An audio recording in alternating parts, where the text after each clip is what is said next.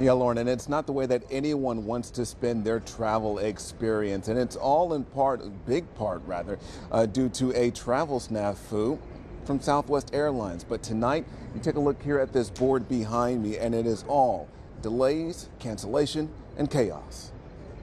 It's a travel nightmare. We got here 5 hours early because we heard about the delays, so we wanted to make sure we had enough time. We also want to leave this cold weather. This has been brutally cold. Air travel around the country upended by delays and cancellations, leaving travelers disappointed and some family members even optimistic. And if there's a cancellation, I'm going to be excited to have you back. I think he's hoping and praying for a cancellation to have us come back. They took 4 days out of my life, and it really disrupted my plans. Angela and Rick Evans are celebrating their 33rd wedding anniversary. The pair met Thanksgiving night some 35 years ago. The next week he showed up.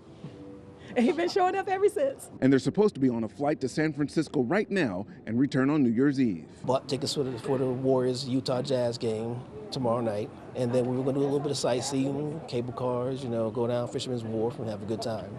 But their flight canceled. And the next flight they can get on to San Francisco, the 3rd of January, but I'm back to work. Only thing I'm disappointed about is being able to see Steph, even though he wasn't going to be playing. He was going to be in the building. Anywho. The U.S. Department of Transportation saying they are concerned by Southwest's unacceptable rate of cancellations and delays and reports of a lack of prompt customer service, and will look to see if cancellations were controllable and if the airline is complying with its customer service plan. I found a ticket with another airline. But when things go wrong, they don't have a backup plan. They don't care about their customers very much.